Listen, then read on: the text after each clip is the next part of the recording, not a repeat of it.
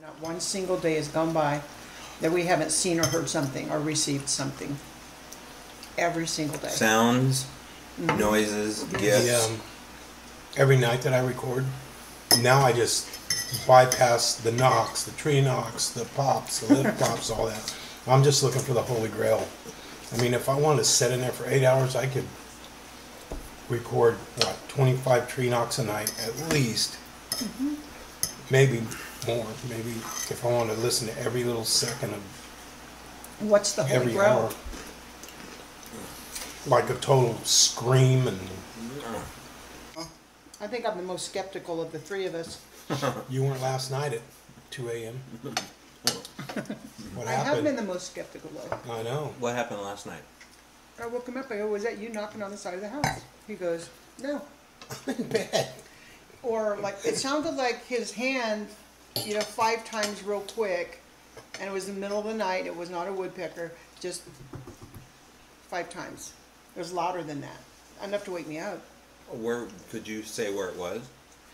I thought it was him tapping the headboard, it was that close. So maybe out here?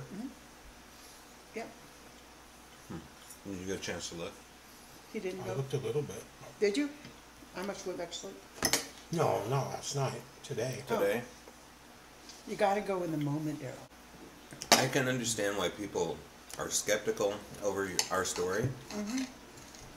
Because of the fact of what I'm doing at Axe and Fiddle, what you're building in your garage, what Darrell's interests were beforehand. I can see why Hunting people... and fishing. Right. But you guys will continue. All they have to do is spend one night here. We don't care. You'll continue to have activities. Up to you how you move forward with it, because it seems like they're getting more brazen. What were they doing a couple nights ago when you came downstairs? And it's really weird. It's like, when there's big percussion and the house will either shake or... I kind of say it as the house actually felt it, that I could, the windows vibrated a little. And it wasn't like a creaking noise, but it was just like there was some loud or some kind of percussion somewhere that was making vibrations happen. What do you think is going on? Since we haven't seen anything, Darrell, do you have mixed feelings about what's going on at all? As far as, we all agree something is. But what? Well, at first I thought, Bigfoot's just a monkey out in the woods. 1,800, 1,200 pounds, different sizes. But after all this, for the last 90 days, it's just some really weird stuff has happened. Really weird sounds.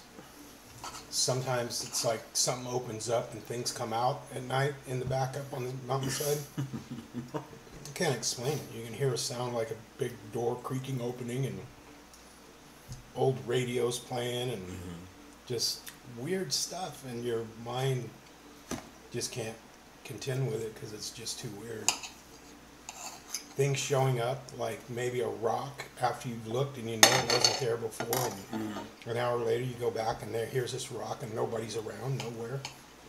Or an antique Christmas ornament being left. Or anything like, and the weirdest stuff. I mean, where do you... I don't know, you'd have to go to St. Vinny's to get this crap, I think. I don't know where you'd get this just different array of things. What is the weirdest thing that you think they've given us? That dead rabbit. Maybe or a snake. After Toby said, "Don't send snakes." All of a sudden, Well, we were became Pentecostal and threw a snake on us. We were in the front yard one day, and I said, "Just bring me a satchel full of money." And they brought a bag, a satchel. It had some blackberries in it, and it was left for us. Yeah. So, And we said gold, and then they bring this golden thing. Right. And it's just, you think, what do they got? Like a bag of junk up in the woods that they can just pull out of? I mean, where do they get this stuff? Well, It's just, how do you think they hear us? How do you think they know what we're saying? I don't know. I have no idea. I mean, what's your opinion, Cindy? Do you think that there's some other answer here, maybe more uncomfortable? Do you think they understand English? Is it that basic? Well, we've heard voices of more than one communicating. We just couldn't understand the language. So I think it's, one way I kind of look at it is it's an entire community. Like Cottage Grove is a community, and all the little towns are communities. Mm-hmm. I think there's a community, millions of communities of these, whatever they are, all over the world. And kind of like the witching hour is, 3 in the morning. That's when they become active. Maybe they're nocturnal, and they don't want us to see them. Right.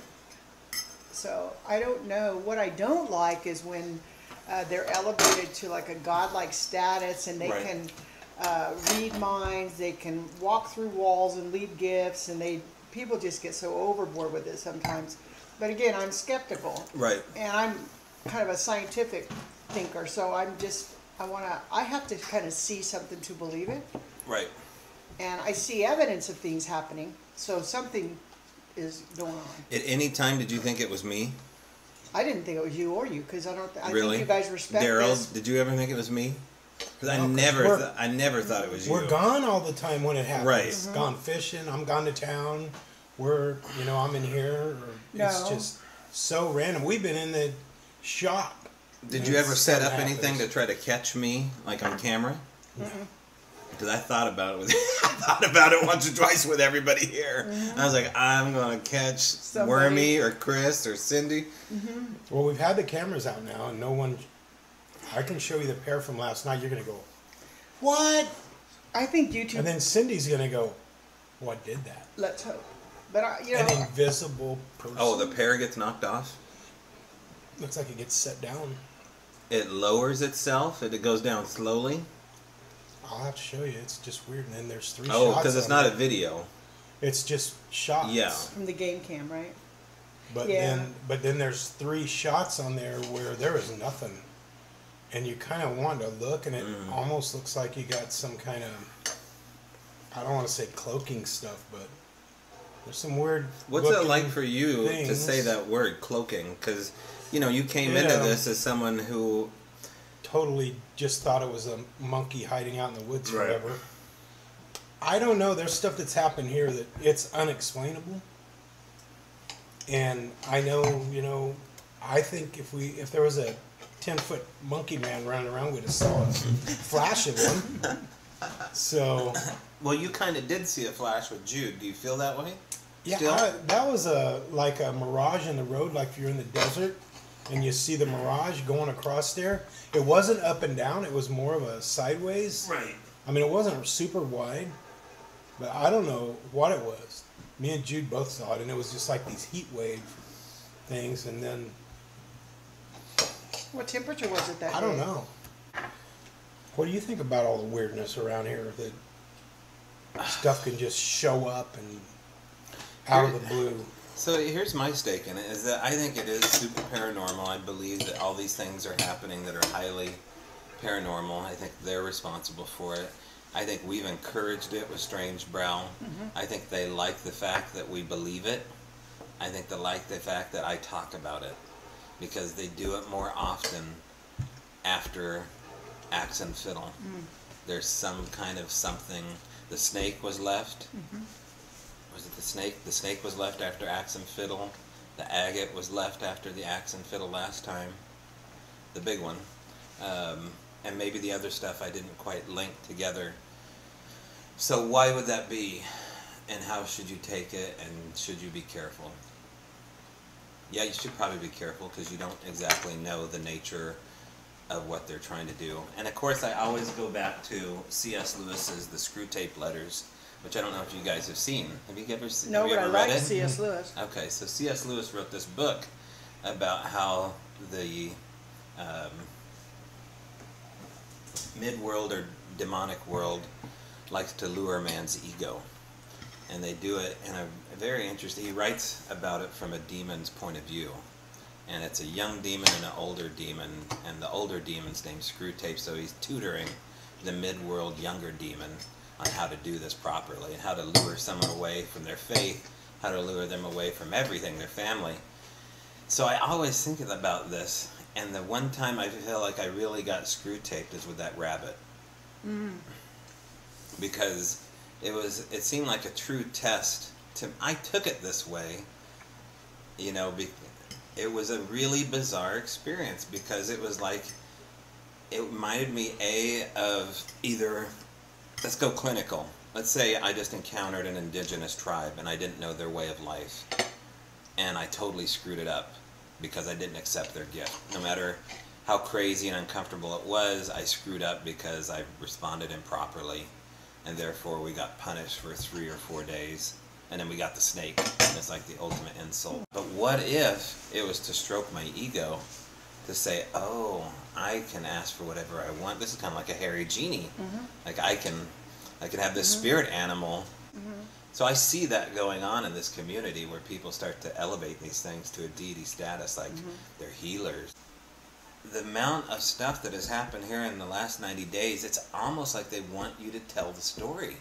It's just like, oh, and Toby's going to tell the story, so let's just, you know what I mean? Like, he's a blabbermouth. He's going to tell everybody. And your story has facts and items to back it. It's like they've given us time like, to, back in 75, I saw a Bigfoot while I was out camping. No. Why do they keep putting all the crazy stuff near me? I think it's because they want me to talk about it. It's for validation. Yeah. And then, it's the proof most people don't have. But why don't they go to the skeptic? You know what I mean? Like, I'm not open to it. You're not open to it. The way it is, you know, in Oregon right now. That's a good point. You go out, you throw a piece of pepperoni on the ground, those meat bees are on it in a minute, and it's like that rabbit had nothing on it when you found neither it. Did the snake. So those things couldn't have been there more than a minute. I mean, around here, even in the backyard, you sat down for a minute to try to get you. I mean, the bees are so bad. That's why we had the camera on those immediately. The knees, the bees, the rabbit, everything had a camera on it immediately, because it almost is, I mean, it's like you have to see it through a camera lens and then play back on a monitor to say, holy crap. Yeah. I mean, there's a moment you guys haven't seen yet with me down at the creek with that rabbit. Right. And going, I don't know what I'm going to do here. What do I want? Like, why am I doing this? What do I want out of this? And here I am talking to myself. And then I break the rabbit leg and like, well, I'll just take a memento and I'll throw the rabbit away. So here I am with this lucky rabbit's foot. Lucky rabbit's foot. And I'm like, that seems even more warped. You know? I mean, like, that's no lucky rabbit. I know, right? I think maybe they target individuals who are fully open emotionally and welcoming to it. But what about, now, let's speak openly. Do you think that they target individuals that might be naive? Their brains are falling out? No, I think they're smart. I think they're very smart, and they target people that they can use or manipulate. Could be. Yeah. Could be. I mean, because I think about that too. I mean, I'm not so naive that I don't think about my own naivete. There are a lot of people, based on their life experiences, they're very vulnerable to suggestive thinking. Right. Or a lot of people who use substances, marijuana included, they are very easy to manipulate because their mind is not in the right place. It's been altered. My scariest thing was when I was standing in your trailer door and the thing ran up behind me. And it's just like, right. And I turn around and then it just, it's gone. I mean, you can hear it. You know there's something there, like a big animal or something. Did you see it? But I didn't see it. We both heard it. But it was loud. Well, then I was looking out the upstairs that night, and something took off running. And I heard it. It didn't make any noise with its mouth or anything, but the body, it was just rip. You can just hear it hitting the ground, and whoosh, like it was over the fence like nothing. But you know in your mind that, man, that was something there, a big animal. You know, when I'm hunting out in the woods and I'm all in this thick bush and, you know, a deer takes off or a bear or an elk or something takes off, you can hear it. I mean, it's not quiet. It's like... What about your overall feeling here, Darrell? Do you feel like... I kind of had this feeling for a long time about Sasquatch, Bigfoot, whatever, that they go underground. And I hear a lot of underground stuff here. Because, you know, I worked in underground for 37 years. So I've heard all kinds of noises underground. Right, you're like I've been underground. You're like Dick Doug. Well, I don't know rat. But There could be something to that because, you know, with all of the technology, and he's not been found, and he's not been seen with helicopters, planes, search parties, he's got to be somewhere, and underground would be a really good explanation. I don't know if he goes there all the time, but I think they have ways to go under there. What about the news?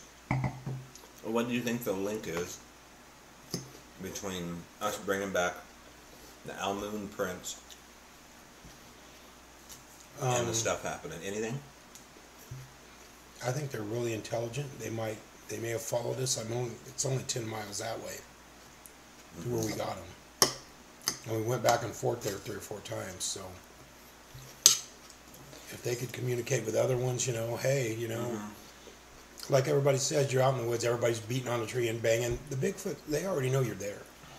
If you're standing out in the woods hunting like I've been, right, and these gravelly, you know, logging roads, sometimes I can hear a car coming for like 3 or 4 miles, you know, and I'm just can't even hear it anymore from all the heavy equipment. But right, a Bigfoot or an animal, they know the minute you enter their zone, which is a few miles away.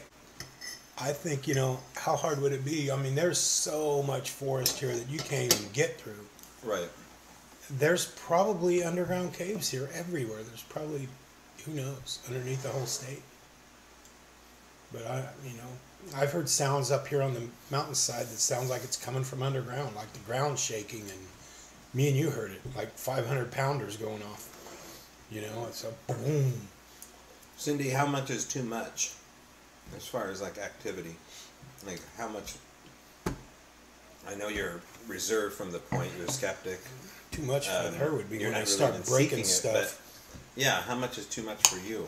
Like the If I house felt- banging?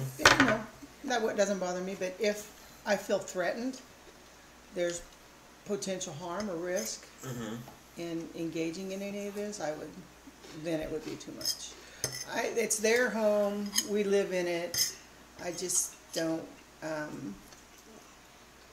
I don't want to be too skeptical that I think it couldn't be possible. I think it's possible, highly likely, as a matter of fact, but only if I feel threatened or my family. And, you know, also in relationships, people can take it so far that nothing matters but that, and they sacrifice, well, they don't sacrifice, but they walk away from very important life obligations to pursue that. Right. I think those individuals really need counseling. Weigh their priorities. You know, there's time for play and there's time for research, but you know, if we make those decisions, those grown-up decisions to be married and have kids, be married and have kids, and then have your hobby, but not make it take over your life. Some people are just obsessed. They can't even hold a job. They could tailor their job to be around us even more. Almost like a drug. Yeah. When I first started recording out here, I hadn't heard a lot of tree knocks. I heard a few, you know, here and there when I was out down in Douglas County, out by the coast and stuff, and up by Twin Lakes at night. But I had hardly heard any, you know. And now here, I mean, every night, it's just, and it gets so repetitive that you don't even care when you should really care. It becomes the norm. It just, it's kind of like, you know, you're just waiting for the aha moment.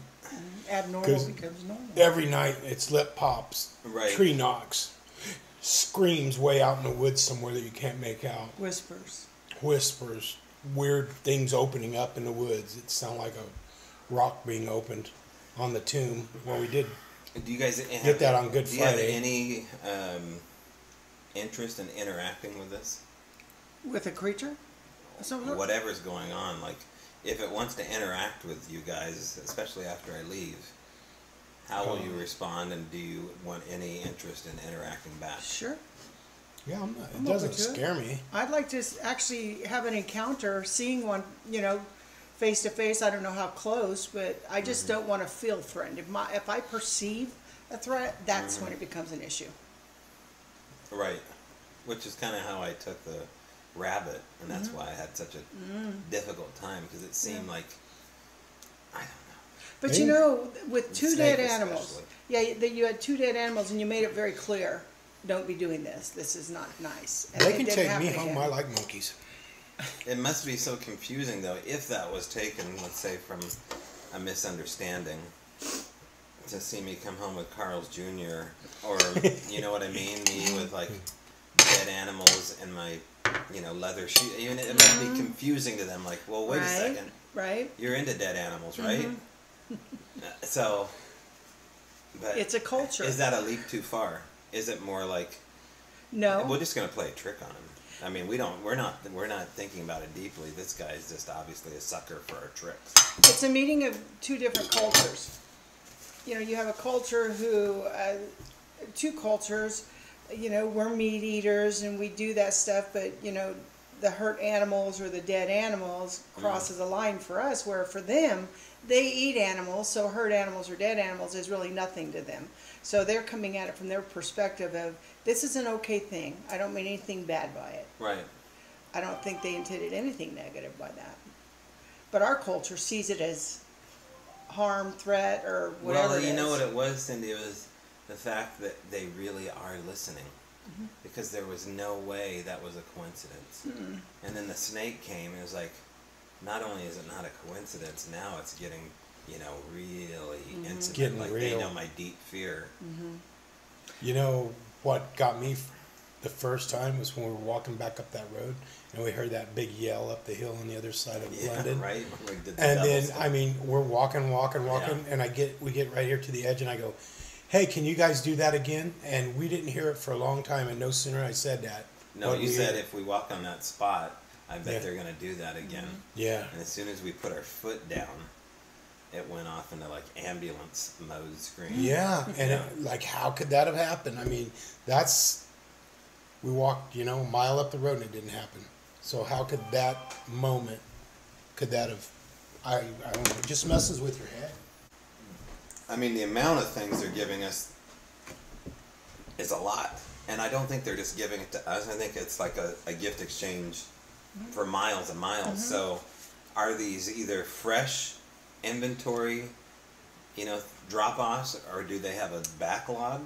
Do they, you know what I mean? Like, to do this on a full scale, like, as often as it's happened, I mean, we must have over 30 items over 90 days. The old So it's like, 1970s thermos. what do you guys think? Do they keep these hidden somewhere?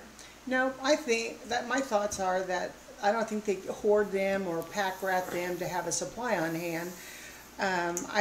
Our culture is so trashy. There's trash everywhere, stuff we consider trash, like the stuff they've been leaving, rocks, sticks, trash, or we would consider trash because we're a materialistic culture. They are not. Right. So to them, that's a beautiful thing they're giving up for you. So they could just walk down this road and find something, or they probably have a great memory of where they've seen stuff and remember they're going to go back to it. What about the idea that one of the people said that the two of the items are from Colorado? The little goldfish and the dinosaur, right? A witness got a hold of me and said those items belong to her daughter, who's also a witness, and they're in Colorado. I mean, that implies a pretty great distance. Like, how would that happen? I haven't seen little dinosaur toys and that kind of stuff. I haven't seen the dinosaur, but remember the little yellow metal car out back? That's the only one I saw. Only toy, I think. But we find balloons and we find little metal pieces of trash that they just threw in the flower beds. So the people that were here before us left a lot of that kind of stuff around. Do you think that they left for the same reason? The people Were before experienced? us? Yeah. Do you think that had anything to do with it? They never said, so I couldn't assume. Mm-hmm. Because when you sell a house, you're supposed to disclose that stuff. But And what if you don't know what it is? yeah, You know what I mean? yeah, like if someone dies in your home, you have to disclose Right. that.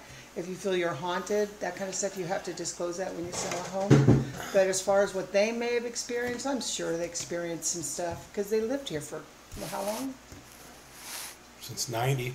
Yeah, so we've been here 18 since years. December in this house. December 14th, we got the keys, and we've had nonstop activity. So I'm sure they had 20 years of that Oh, you've had nonstop? since we got here. Oh, I didn't know that. Yeah. What was the first thing that you noticed then, Cindy? Because I haven't heard that. sounds out there sounds. when we're out there with the dogs. Right. And you wonder, but then as things have progressed, in hindsight's 2020, you can look back and go, oh, I was hearing knocks then, but I wasn't aware. But now with all this research that you guys have done, thorough research, you know, it gives some answers now to questions we had then or I had then. Plus, at first, we probably wouldn't have noticed any gifts or anything. We were so busy You know, doing you it for a got while. Well, busy doing stuff, and had they amped it up and maybe started leaving them, you know, on your front door. yeah, something like that. But you know, if say there's a rock in the yard that's weird, or something here or something there, we'd have probably just passed right by, not even thinking. It really escalated once you two got together. Once And the I think it's knees because- got in there, I think it was because of a couple things. One is because you guys had this same passion for something in common, Right.